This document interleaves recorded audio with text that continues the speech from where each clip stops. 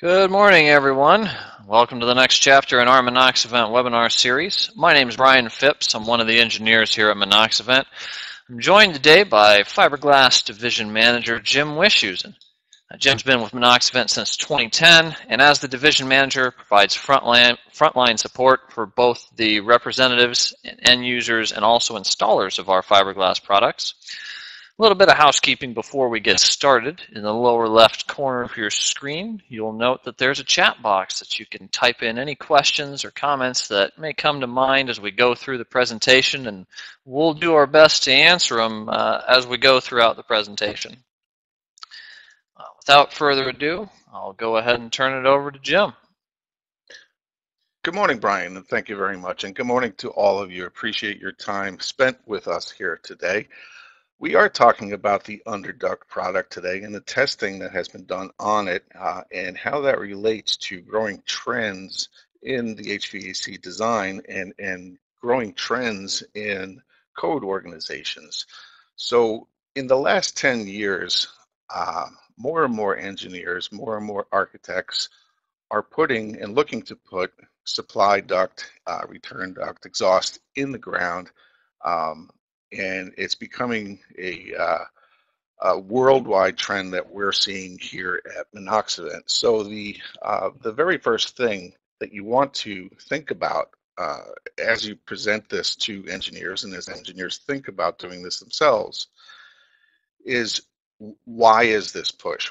Why are we here? Where is this going? And what's the advent of going underground in the first place? Well, the obvious answer to this question, and what you have seen before in previous webinars, is the whole displacement ventilation.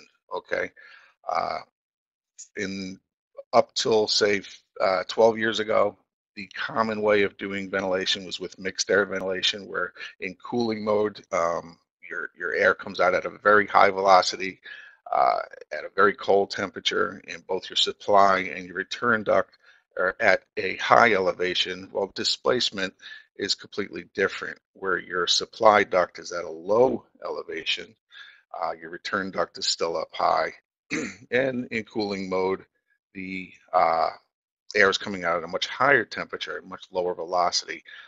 The end result in a building, as you see in these comparison fluid dynamics shots you see here, the building on the left is representative of a mixed air ventilation, where the entire building is a homogeneous temperature and also a homogeneous mix of contaminants, whereas the building on the right, same building using displacement, has got that stratification of not only temperatures but contaminants being pushed up towards the ceiling.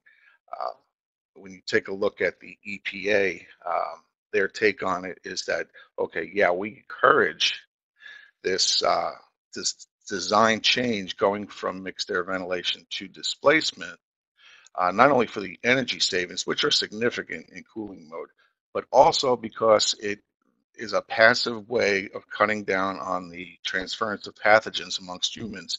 Anytime you have a large building where a whole bunch of humans congregate, any way you can cut down on diseases in that building is a bonus. So if you take a look at what ASHRAE did, they looked at hospitals using this technique. And again, this has been in other webinars. You can look back and read up on this if you like, but the basic concept is that displacement ventilation has become more and more popular, and it is likely to grow more and more, especially in large buildings. Some of the projects that Monoxivent has done through our rep system, the Dublin Performing Arts Center in California. This is a very large auditorium where every bit of supply duct was in the ground, return duct up high, classic displacement ventilation. The energy savings in a building like this or a room like this is absolutely tremendous, not to mention the fact that it's a quieter system. Another example would be the Davenport Public Library. Now this one, and again, this all goes back to why people are going underground. This particular project is the poster child for displacement ventilation, because this library system, they built two branches approximately 3-4 years apart. Same architect, so from space, these two buildings are identical. You have the same square footage, same layout, same elevations, obviously same geography. Two different engineers, however. The first engineering firm designed around mixed air ventilation. The second firm designed around displacement ventilation. Now they're looking at utility costs forensically in cooling mode. The building that's using displacement ventilation is using 60% less energy during the summer, 60. You can't ignore that. So obviously there's a benefit to going in displacement, and that's where this push is coming from.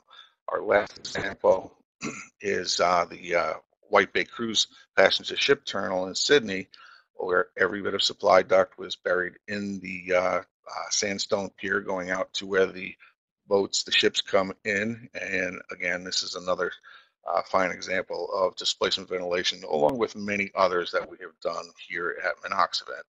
So you get the idea that, of course, UnderDuct can be used along with displacement ventilation, which then enables the architect to build even more open spaces and grandiose rooms. Okay, so you get the idea of why we are here. So now let's take a look at what has been required of non-metallic duct. Well, it's all about testing, okay? And that's kind of what we're looking at today as a whole. There's many different organizations that you can have your product tested for, and the one that Monoxivent has been tested with is through the ICC, International Code Council. Okay, so all 50 states and the District of Columbia adopt IMC, that being International Mechanical Code, as part of their state building code with some minor tweaks. Okay, so if you want to take your product and have it evaluated to make sure that it fully complies with your state building code or IMC, you go to what's called ICCES, Evaluation Service. And the evaluation service has a listing criteria that describes the testing that's required for whatever your product may be. And for non-metallic duct, that listing criteria is labeled LC 1014, and the four main tests that you see here is what is required: your surface burning test, your strength test, your leakage test, and your insulation test. Okay, so first and foremost, and this is geared exactly towards where other organizations are headed, is your ASTM E84 test. All right, this is an extremely important test, not only for health and safety, but also for the design of the system. You're putting a duct into the ground, okay? So you want to make sure that this non-metallic duct has the capability to withstand fire and not collapse, and you end up losing your supply duct, your exhaust duct, your return. So it's a very important test, okay? So let's take a look at where folks are headed in the world of code and code bodies. Right now, SMACNA, if you haven't had a good weekend read, it's called the Thermoset FRP Construction Manual, which was originally written in the mid-1990s. Okay, I think it was 1995. And the original construction manual was geared mostly towards corrosion applications: wastewater treatment plants, odor duct, water treatment plants, chemical room exhaust, and it really had nothing to do with underground duct. Well, right now, Terry Cahill in our office, Monoxivent office, he's on the current task force that is rewriting the SMACNA Thermoset FRP construction manual. That's actually absolutely huge if you think about it. I believe this manual is slated to come out in 2016. And Terry informs us that SMACNA is now looking at a whole chapter of underground duct, FRP duct for underground use, whereas they kind of ignored it before. So in this rewritten thermoset FRP construction manual, one of the first things that they will be requiring, is a low smoke, low flame duct. So SMACNA understands the importance of that safety test. Underwriters laboratories. Right now, you cannot get a UL listed non-metallic duct for below ground applications. Their jurisdiction stops at the floor. That's easily checkable. You can call up UL and they will tell you that. However, we have been talking with UL ourselves because we find that they are now interested in going underground. They're looking to develop a standard for non-metallic duct. And the general consensus is that UL will be requiring a low smoke, low flame for non-metallic duct. And it makes sense because UL is all about health and safety. So what is this ASTM E84 test? Basically, it's a test where you have your material in a chamber that has a specified airflow, and you subject that material to a particular temperature flame. I think it's methane is the fuel of a certain size, and it has to be in contact with the sample for a minute.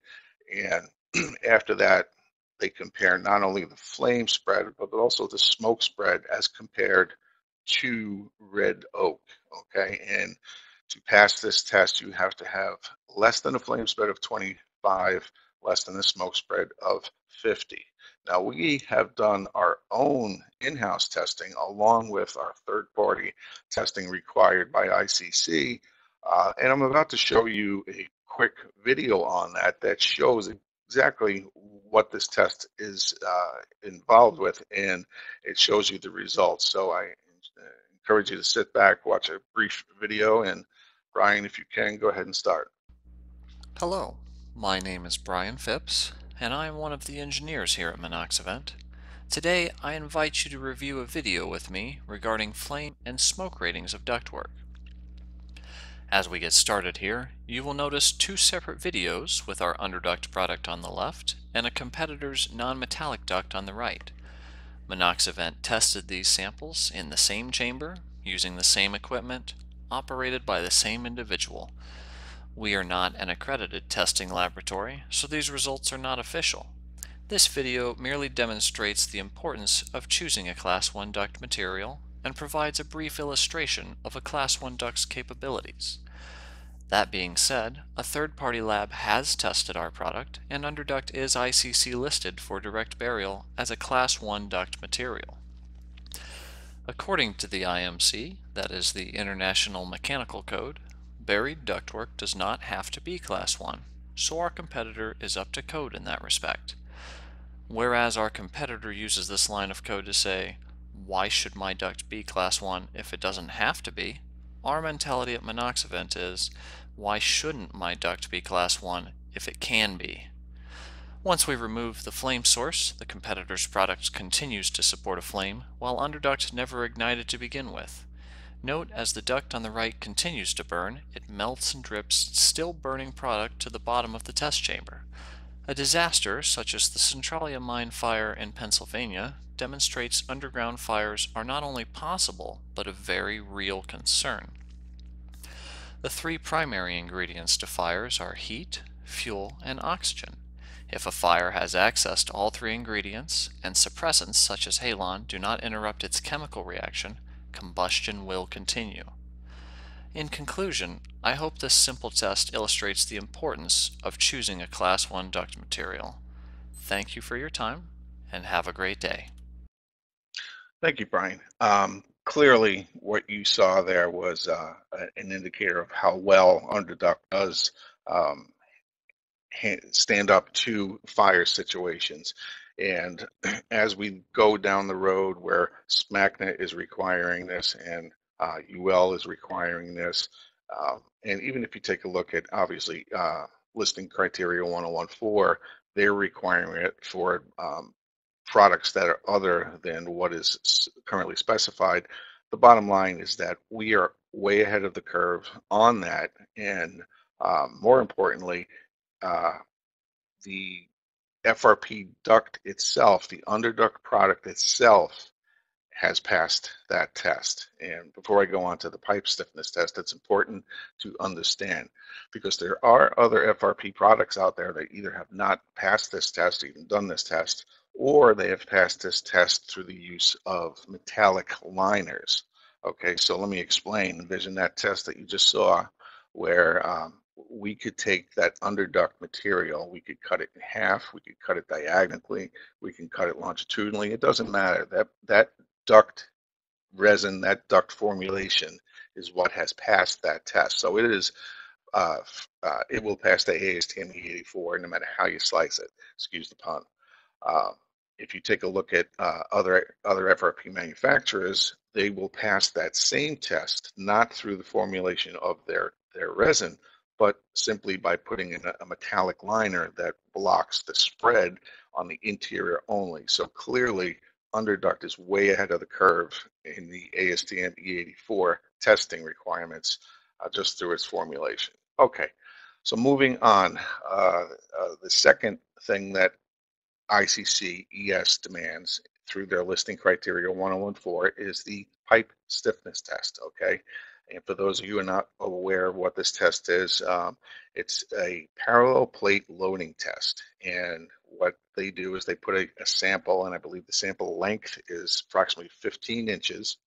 And whatever the diameter of the duct is, they basically apply pressure with the top plate until that duct deflects 5% of its diameter. And then they look at the pressure that has built up in order to do that deflection. Building code states that underground non-metallic duct shall have a minimum pipe stiffness of 8 psi at 5% deflection.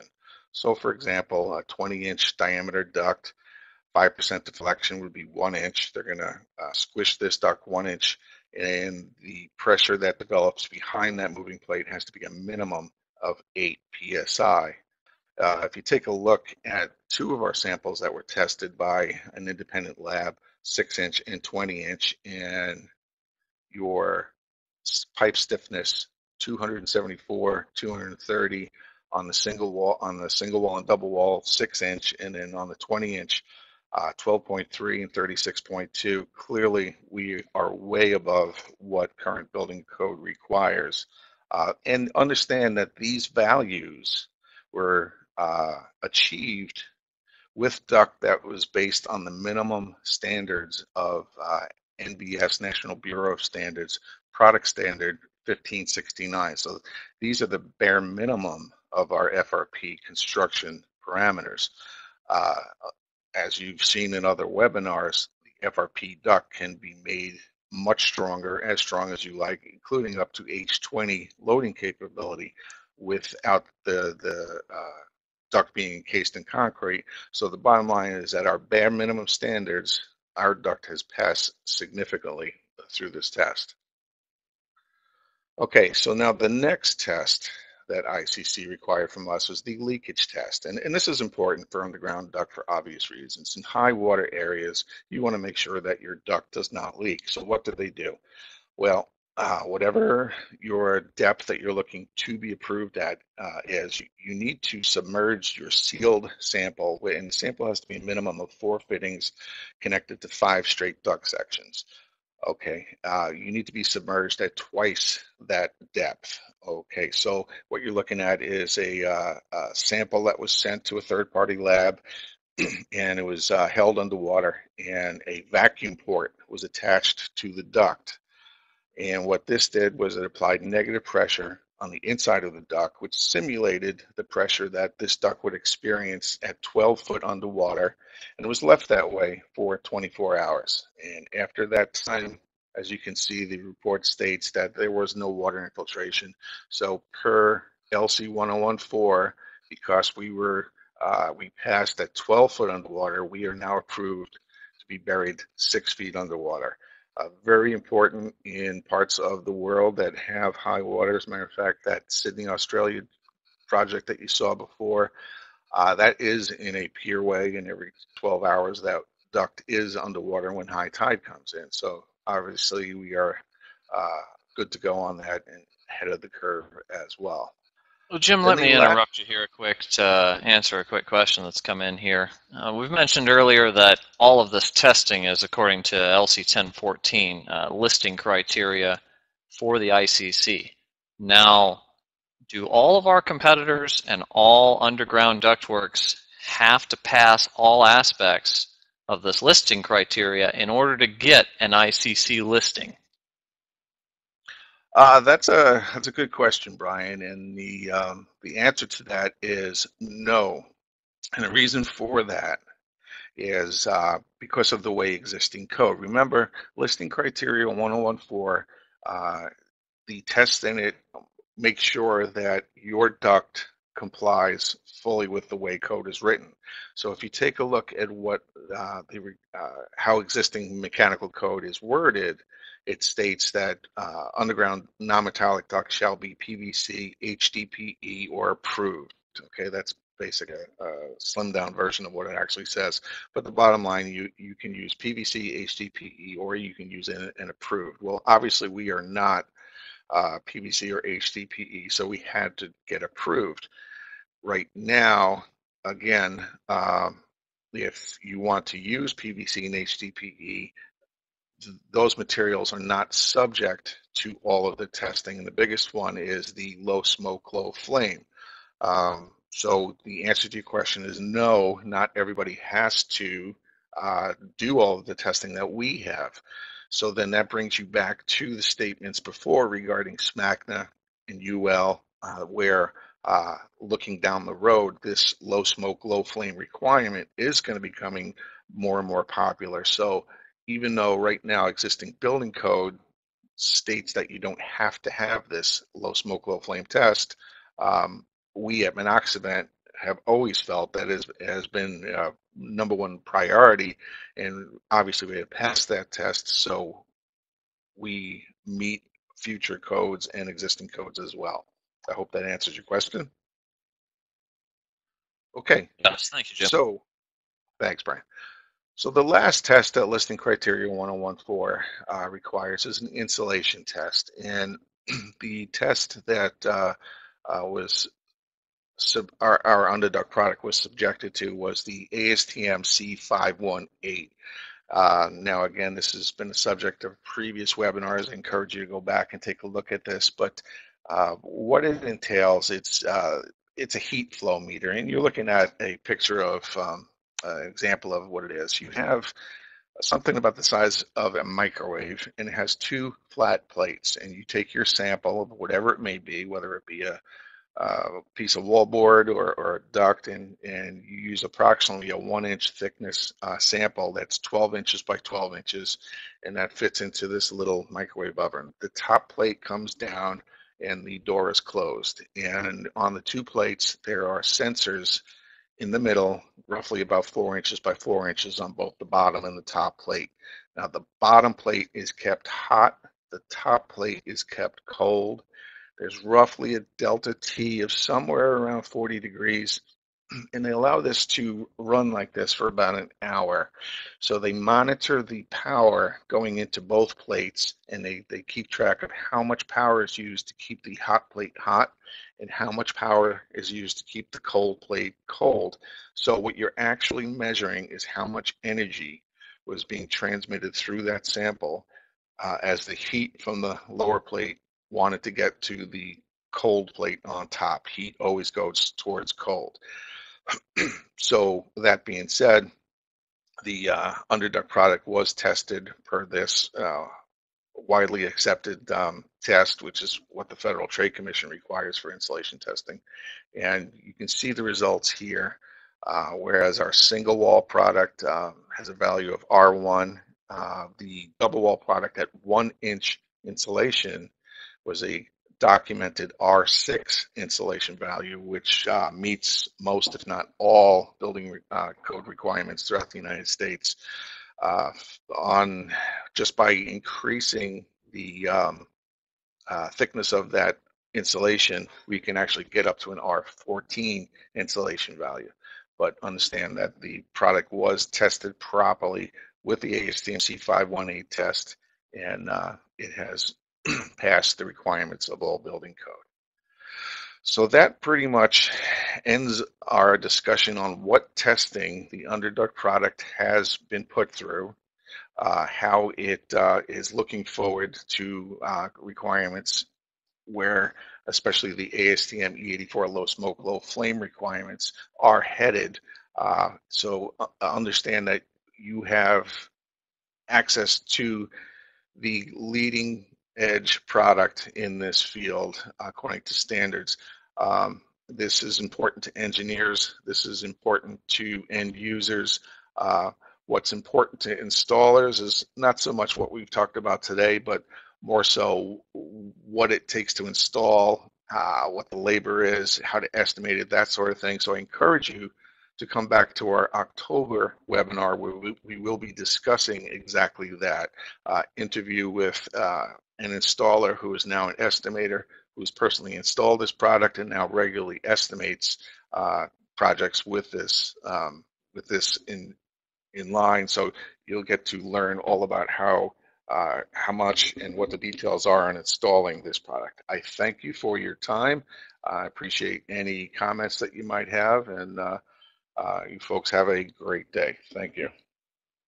Thanks, Jim. Before you go off on me here, I do have one more question that's come in here, a little bit last minute. You mentioned that the FTC Federal Trade Commission requires the ASTM C518 test for with regard to insulation values. But does the ICC require the ASTM C518 insulation test, or do they allow other methods for measuring insulation?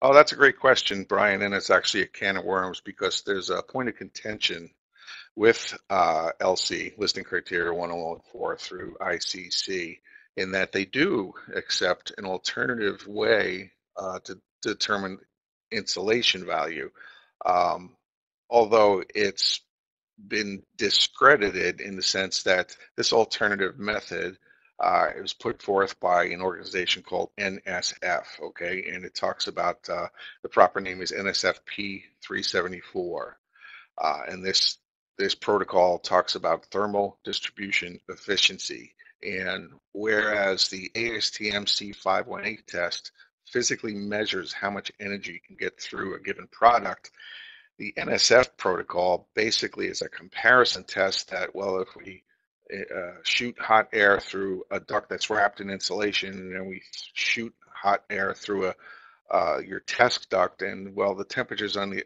temperature difference between the beginning and the end are relatively close. Well, then this protocol states that this duct has the thermal distribution efficiency equal to that of a duct wrapped in R10. That point of contention is backed up by the fact that if you talk to NSF, they come right out and state that this protocol should not be used to determine R value, and it is not equivalent to the ASTM C518, yet right now ICC-ES is allowing for that, which really doesn't make sense, but common sense tells you that if you have a laboratory, a third-party ICC accredited laboratory that tests not only our sample, okay, and comes up with an R6, and then tests a competitor's piece of duct that uses this NSF to justify insulation claims, and it comes out at R less than 1, I think it's a 0.92, and clearly something is wrong with that NSF protocol and should not be used. So that's just a common sense item that engineers need to look at objectively.